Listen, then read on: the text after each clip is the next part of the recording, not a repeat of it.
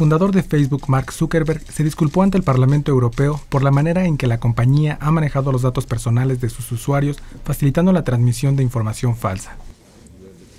But it's also become clear over the last couple of years that we haven't done enough to prevent these tools from being used for harm as well.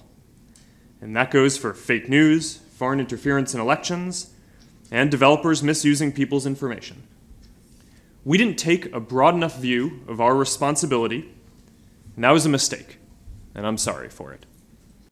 Los diputados europeos demandaron una explicación sobre la filtración de datos personales de más de 87 millones de usuarios de Facebook a la empresa Cambridge Analytica, donde se utilizaron para favorecer al entonces candidato republicano Donald Trump en las últimas campañas presidenciales de Estados Unidos. Según cifras comunicadas por la red social a la Comisión Europea, hasta 2.7 millones de europeos tuvieron sus datos compartidos de manera inapropiada con Cambridge Analytica. Ante esta problemática, Zuckerberg dio a conocer las acciones que lleva a cabo la compañía para cerciorarse de que la información de los usuarios esté resguardada del mal uso. We are doubling the number of people working on safety and security at our company to more than 20,000 by the end of this year.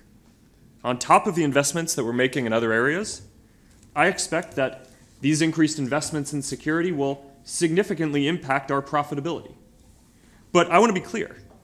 Keeping people safe will always be more important than maximizing our profits.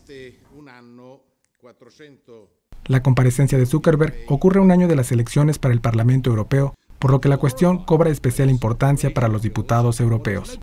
Con información de Marcia Bizzotto, corresponsal en Bélgica, Notimex.